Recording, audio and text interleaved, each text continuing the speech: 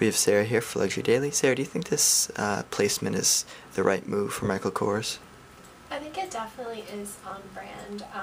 It's kind of well known that he and Gwyneth Paltrow have a good connection, and her site has had other luxury fashion brands do exclusive collections. So the people who are going onto Goop and shopping there have previously been introduced to other brands that are on the same level as Michael Kors. So I think it definitely makes sense for him and fits with his kind of brand image.